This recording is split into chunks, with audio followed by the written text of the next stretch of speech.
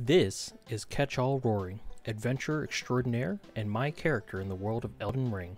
Today we bring Rory into the physical world with a custom sculpted me.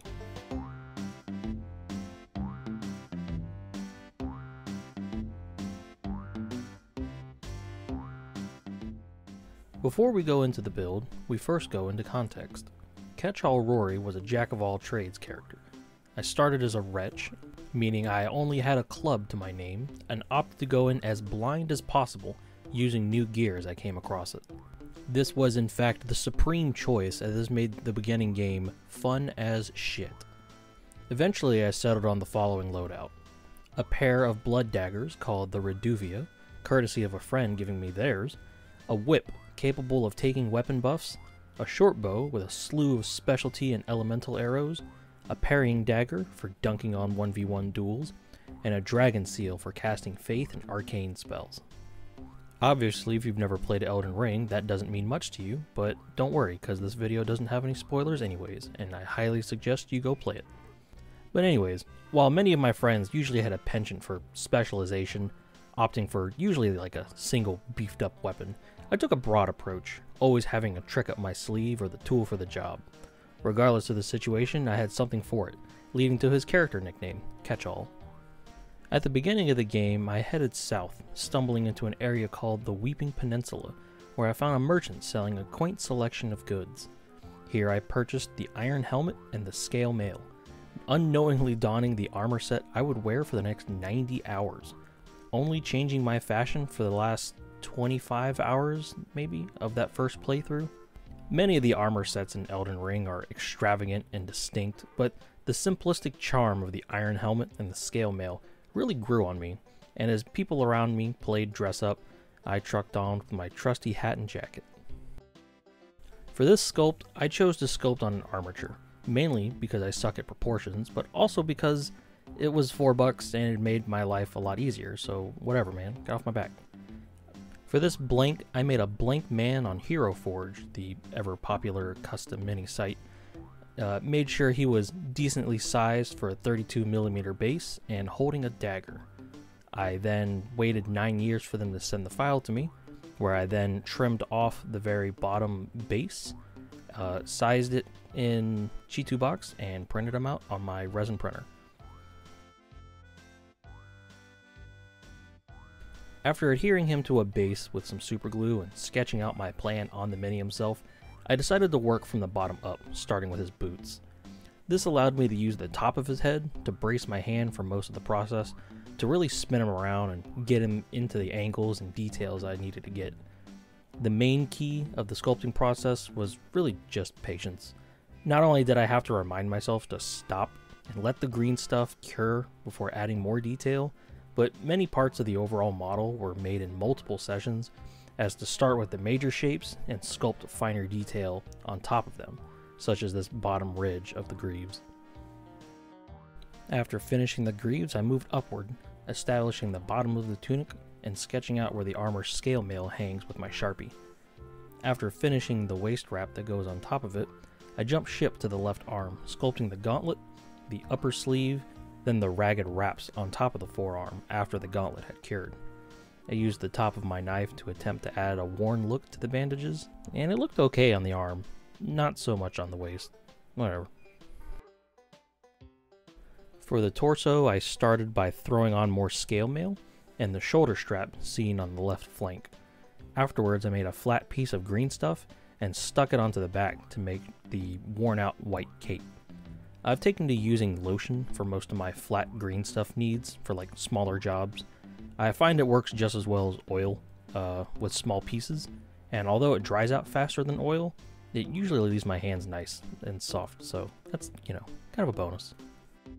After connecting the cape, I add the scaled cloak's collar and attempt to add a second layer to the cape.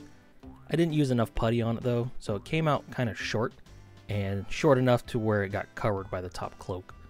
I also take a second to wrap a line of green stuff over the mini's face and stick it to the back of the head, long enough for it to cure so I could trim the ends and adhere it with some super glue. A quick tangent about the iron helmet. In its description, it's stated to have a scarf to protect against airborne particles, but on the model, the scarf clearly does not cover his nose. We're 2 years into a pandemic, my guys. The mask goes over the nose. Regardless, my mini writes this wrong purely out of respect to community health guidelines and not simply to prevent me from having to paint a skin tone. Now for the outer cloak part that lays over the tunic. I start off by laying down the surface of the cloak in parts. The seams between blobs didn't really matter too much as it would get covered the next step anyways, so I mainly focused on getting the thickness and the silhouette of the cloak right.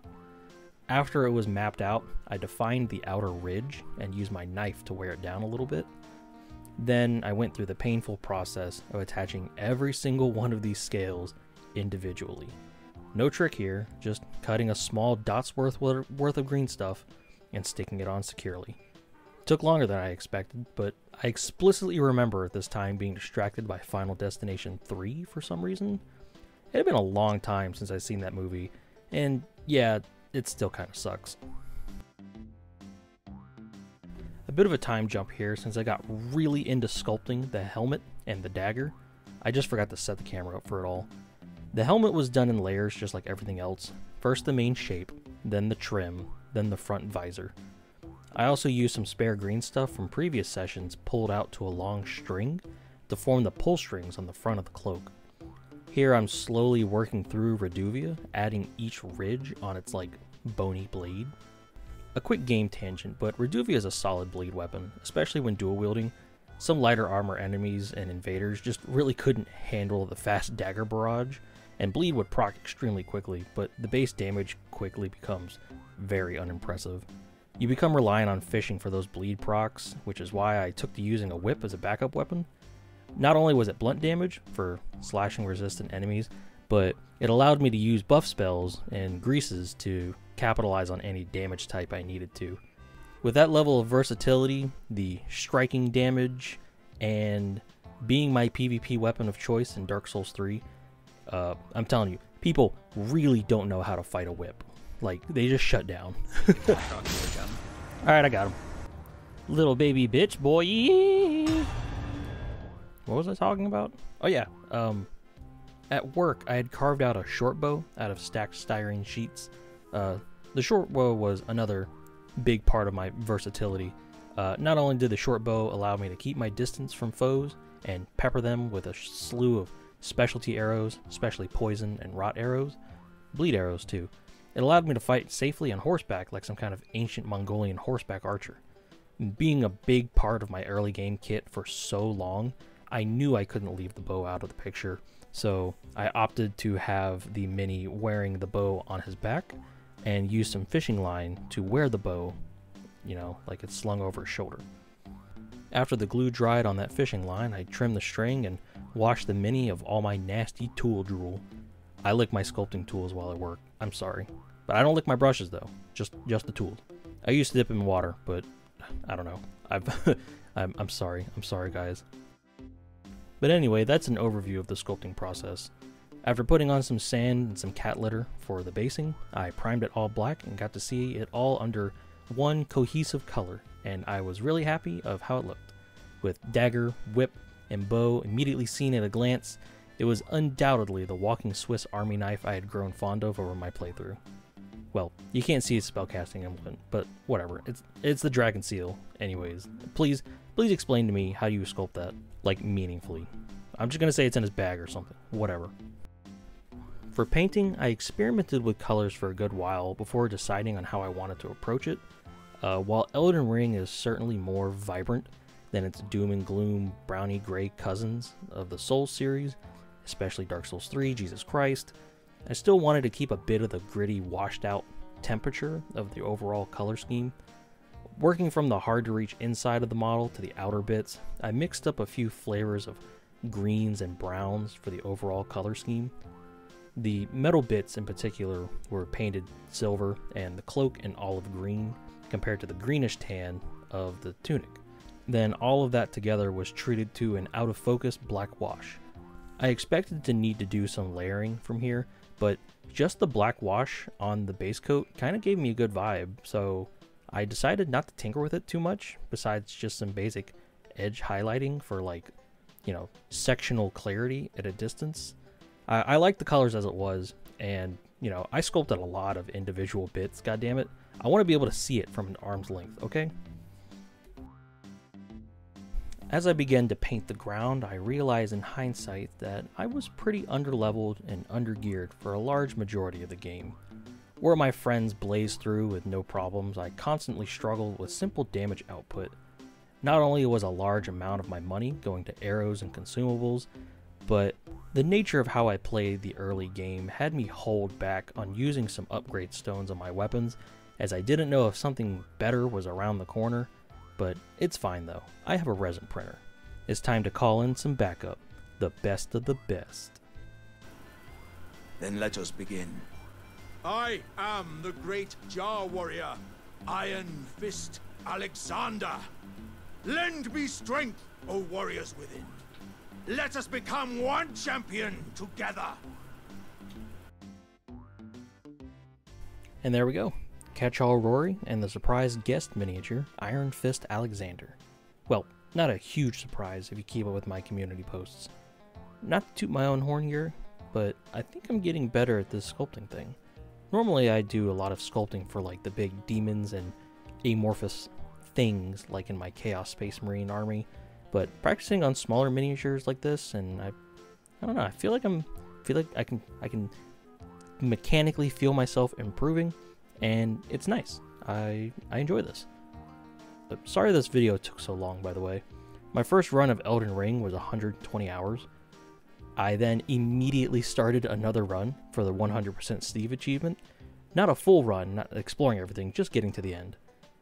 And then after that, I may have also beaten the game 2 more times afterwards, and I'm working on a level 1 playthrough, but that's not important, okay? Look, I just really like adventure games, okay? Another big delay was the resin printer setup. Conditions have changed for it a little bit for how I've got everything set up, but I was able to get everything back online to print the armature. I really wanted to sculpt on an armature, and I'm glad I did because it was really fun, and I will probably be doing it again in the future for builds like this. Instead of having to build the whole mini, all I have to do is dress it up, and that's honestly not too hard to work around. But if I'm able to, I'll probably do it this way instead of making a little like small armature, because again, I am very bad at proportions. I hope you guys enjoyed the bit of Elden Ring story time intertwined with the build. I try not to go too in-depth with build details, since I'm not sure if people want super in-depth details or just keep it to an overview. I feel like all the Elden Ring talk was pretty important for context as well. You guys know I like giving you context for why I do things. Maybe it's not as important as I think it is, but I feel like it's important as part of the video structure, storyline, whatever. But I don't know. Unless someone tells me to stop, I'm going to keep doing it, and you can't stop me. Regardless, thank you again for your time. I truly appreciate everyone who gives me their time, gives me a bit of your life force as you watch these videos, as you slowly decay to the winds of time, and I suck up any residual energies of your ether. Alright, it's 6 o'clock in the morning. Good night.